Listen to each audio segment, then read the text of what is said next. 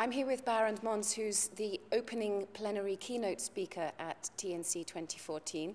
And Barend, we're going to start with your main message that you want people to come away from your talk with, which is that basically you're calling for data stewardship to be built into future projects funded by the European Commission, I understand.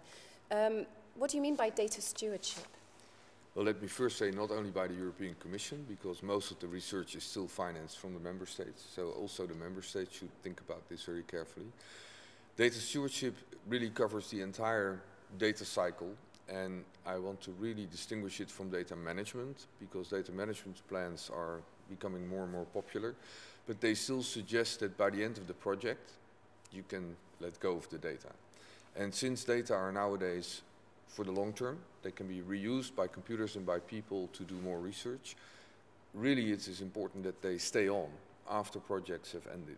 So data stewardship really also takes into account the long-term accessibility and reusability of the data. So in other words, kind of looking after it and making sure that it's kept in a way that people can then dip into it in future. Yes, that is what we have now designed as the so-called FAIR principle.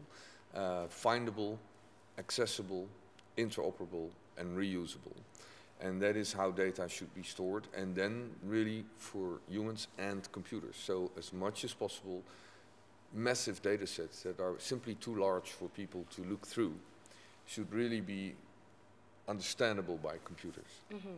And you mentioned huge data sets, and that's really what's at the heart of this call, isn't it? The fact that so much data is being produced so quickly now by many areas of science. Yeah, and really we start the whole Fairport principle in the life sciences for that very reason.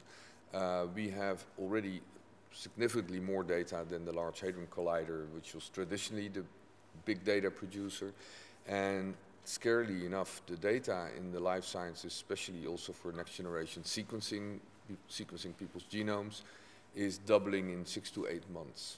And how does that compare with the ability of the computer systems to process that and store that? And well, it's far outpacing Moore's law, for sure. So we have to really find very clever ways to deal with this data, not only the storage, but specifically to route them, to bring software to the data.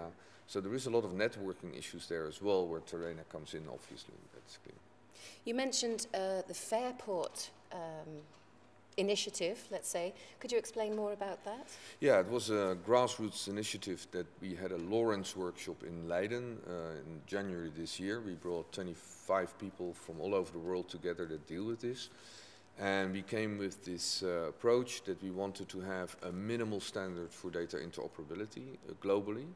And that compares very well with the IP in the internet, you know. So in the end, we have to find a very simple protocol and standard where all data publishers and data users can adhere to, so that everything works with the maximum degree of freedom for the people that actually deal with the applications and publish the data and so on. And we want to do this globally, but it has been picked up very clearly by Elixir, the European project, where it is now an official pilot. So we will drive it both from Europe and the United States, but essentially it's a global initiative. Obviously, data are global. And as I understand it, the idea is that you need to be able to make connections between data, whether they're in literature or in data sets, to sort of almost like group them together, or to be able to fish them out, anything that's related to each other, to make more meaning out of data that's there. Is that right? Well, if you really simplify e-science, it is pattern recognition in big data. And big data already starts with indeed taking everything that was ever put in the literature, in databases, in data sets. And these supplementary data sets are so big now, you cannot read through them as a human. So you essentially have to make them what we now call functionally interlinked, and that also leads to semantic web technology, where you link these data rather than trying to reintegrate them into another, you know, proprietary format or something that is not interoperable, and then use computers to really analyze those data and then go back into the literature, to databases and all the very valuable resources to then confirm that the pattern you saw actually means something biologically or in any other science. And what's the benefit of doing that? And have you got some examples where this approach has already had some results? Yeah, absolutely. My own research in Leiden with our biosemantics group uses this technology to take all the databases that we can lay our hands on and all the literature, and then make this huge graph. And then we see patterns in the graph, and we predict new protein-protein interactions, new diseases for new genes that are associated with diseases. And now also increasingly we go into the drug area, where we have this Open Facts project, a major project from the IMI, the Innovative Medicines Initiative, which really is a project we are very proud of. It started 3 years ago. It's now been prolonged for a little while. And that's why I go tomorrow. That's why I have to leave early. And basically it took the semantic web technology, was really very nerdy until not so long ago, into something that is now mainstream, in the sense that 22 pharma are collaborating in IMI, and many of them are now looking at open facts to do their joint functionally interlinking of data. And it works. I mean, of course, it's far from being mature and ideal, but it starts to work, and it shows already enormous benefits, speeding up research very strongly, answering complicated questions much more quickly, and that helps everyone. So it's a really exciting period, actually.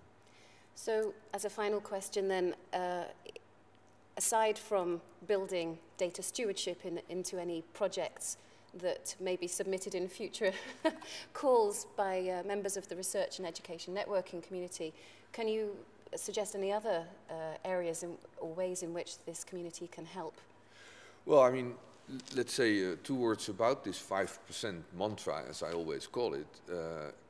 If you would really look at 5% of all research going into this very important market of data stewardship, if Nelly Kroes says data is the new oil, then my question is, why don't we have oil piping? Why don't we have a market to trade oil? Because data cannot be cited. Nowadays, people are still looking at old-fashioned articles only.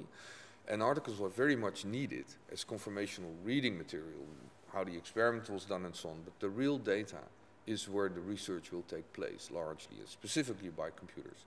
Now, it's very obvious that if you look at 5% of the total, well, you know the total amount of Horizon 2020, and you know that's about 5% or so of what the member state spends, and that's again probably a quarter of what the world spends.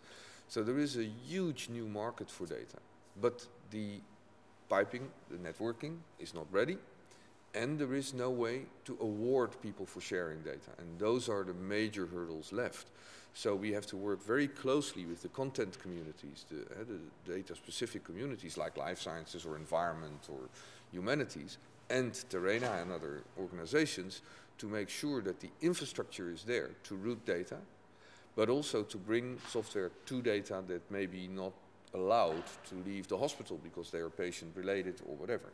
There's a lot of authentication issues, there is a lot of hardcore networking issues where we have to work very closely together. And many of these things are generic, but some of them are also very specific to certain areas. So Terena also needs connections, I think, to all the specific science areas to see what their specific needs might be. Great.